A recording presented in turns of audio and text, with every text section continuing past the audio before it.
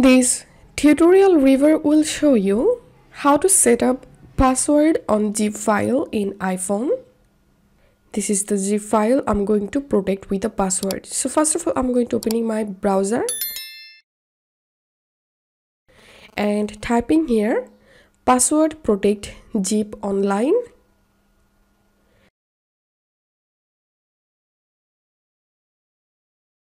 And here is the zip, I'm selecting it. And now in this password field, enter your password, tap on next, tap on download,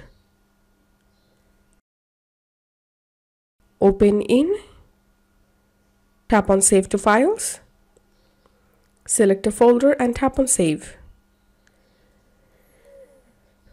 And I'm opening my files app again, and this is the zip I just protected using a password. And if I tap on it, as you can see, it's asking for the password.